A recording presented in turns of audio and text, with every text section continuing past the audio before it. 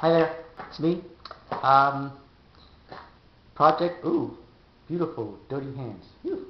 Anyway, I'll show you a little bit about the new project I'm working on. Right, it's just almost finished, or finished.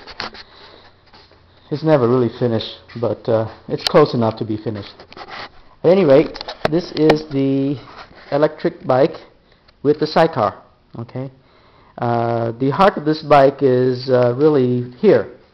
This is a brushed 24-volt motor from a Lightning Cruiser electric bike, and that was the only thing that is salvaged from that bike. This little motor here.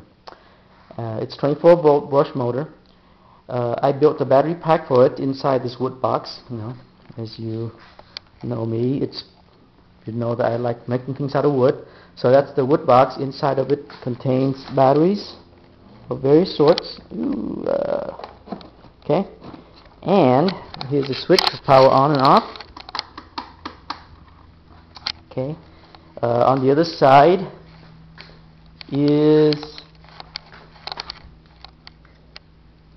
the jack to charge the battery pack, and the reset button for the fuse. This is a 20 amp fuse to protect the battery from over discharging. There's also a 30 volt 30 amp fuse inside to protect the controller unit from burning out.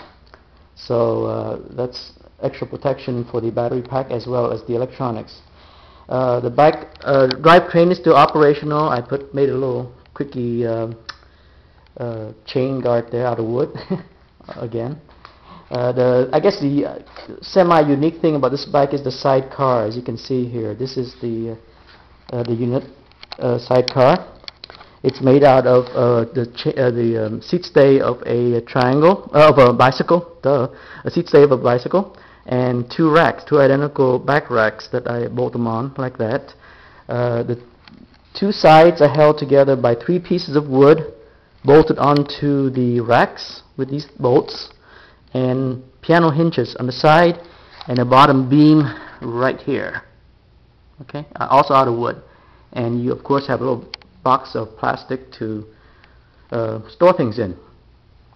The nice thing about this is that it will lean with the bike, so if the bike leans and on a turn, you can see that the hinge will allow it to turn without affecting the steering of the bicycle. Yeah, and of course if you need to go to separate them, there's only 3 bolts. This little guy, and I don't know if you can see that, but there's a little bolt here that's holding the 2 beams together. So take those out, those three nuts and bolts, and you have a regular bicycle to ride. It takes about 5 minutes, I guess, but with hand tools. Okay, so I don't have anybody to film me while I ride, so I'm just going to spin the rear wheel for you. First I'll turn on the power, and this is the throttle, and of course if you turn the throttle, okay. It's a 48 volt operation now. It's a brush motor, so it's very easy to change the voltage on as long as you don't blow up the motor. So I put in 40 cells of nickel metal hydrides in there, D size, so pretty decent range. I'm thinking I'm getting at least 30 miles range with this. Top speed at least 20 miles an hour. That's the legal limit. So I think I can exceed it if I have to, but you know, it's plenty fast. At least for me anyway. I don't heal nearly as fast as I used to. So anyway, there's the bike. Old-fashioned English roadster handlebar that's been turned upside down. I kind of like the way it looks. And made out of wood and metal and some plastic bits. And there you have it. One last shot on this side.